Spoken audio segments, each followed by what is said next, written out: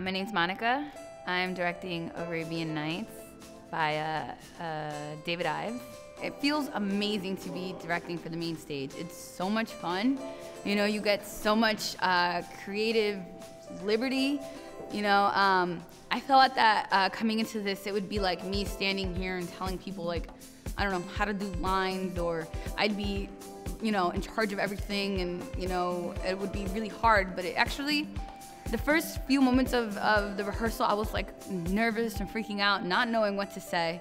And then all of a sudden, you know, it started to flow out like just water. Like, you know, like I was working with the actors and they had these great ideas, and, you know, my AD Brady, he has some great ideas, and it was just, it's really a collaboration of everybody.